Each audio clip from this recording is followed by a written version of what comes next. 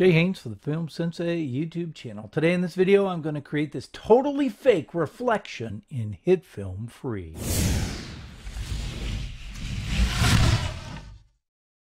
Now I'm actually working in HitFilm Pro, but this will work in HitFilm Free. I have three different reflective materials that I will be playing with. I'm going to start by creating a composite shot, and I'm just going to call this the floor, which will be the reflective material. Notice that I'm leaving this at HD.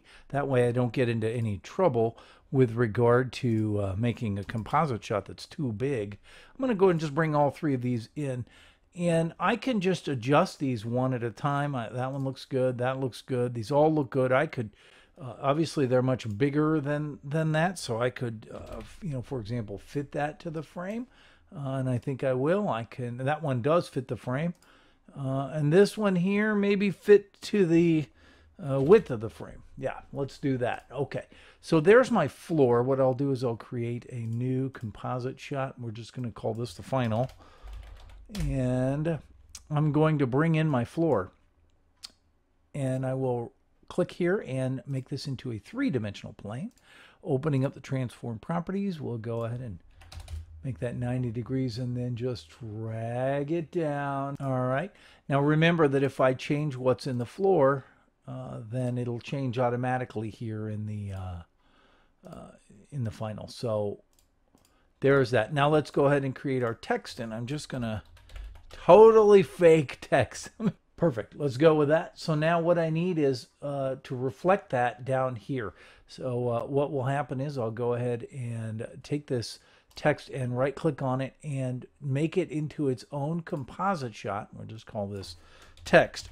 That way, if I want to change the text in here, I can procedurally do that, and it will update here in the final as well as in the reflection. So now I can go ahead and right click and duplicate this, and I'm going to name this reflection. Opening up the transform properties, I'm going to unlink the scale and then make the Y negative.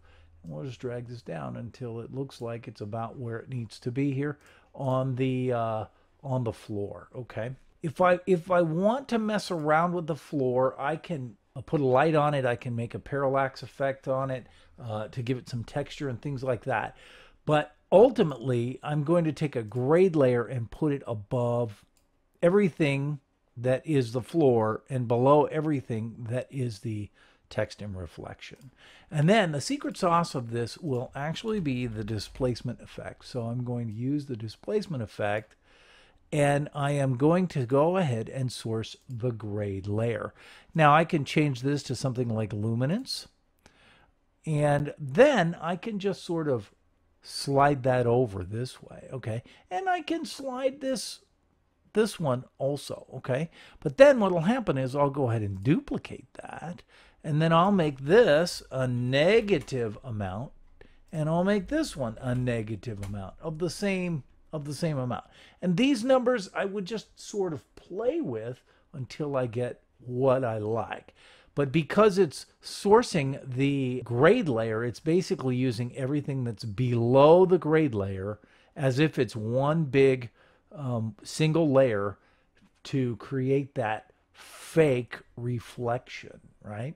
So now if I go back to floor and I make it a steel plate and I come back to the final, you'll see that it updates. It's now using the steel plate as its beautiful reflective material. If I go back to floor and I use the wood, then when I go into there, again, it is reflecting on the wooden part of that. Now, if I felt it was too much, then I could always dial back the opacity of this a bit, right? So that it seems like it's just, reflecting, but not completely. It's not 100% reflective, but yeah, that sort of a thing, right? And basically, that's it in a nutshell. Real quickly, I just want to go ahead and add a light, and I'm going to put that light under the grade layer, and I can just sort of move this around maybe a little bit. And then if I put a parallax effect on the floor composite shot and I knock that down to something fairly easy like 5. Now the illumination is going now double, so it's on the parallax as well as on the material. So I'm just going to turn off the material parallax, or the material illumination, I mean. You can see that as I adjust the parallax and make it more, it obviously is diffusing that reflection even more. If I go back in here and I change this again, then look at that, right? Now I have this beautiful looking, totally fake reflection.